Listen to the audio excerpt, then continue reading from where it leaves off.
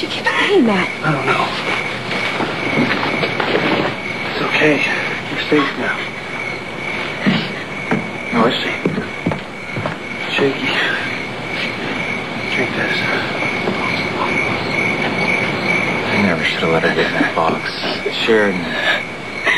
You didn't mean it. It wasn't my fault. Of course it wasn't your fault. No, the lock was broken. It had nothing to do with it. Yes, I did. What are you doing here? You weren't there that night. What night? She's disoriented. Sheridan, we're outside the lobster shack. There was an accident. You were locked in the magician's box. I want to go home. Of course. I'll take you home. Wait.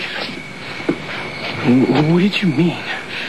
Mean? Yeah, you kept saying that it wasn't your fault. That you didn't mean it. What? That you didn't mean it. It wasn't your fault. That is what she said, right, Pat?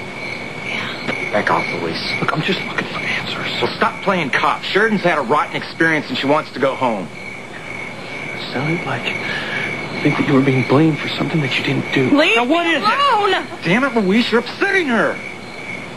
I'm just trying to find out what she was accused of. Well, whatever it wasn't her fault. Well, maybe okay? not. But you think it was, don't you? I don't have to explain myself to you. Come on.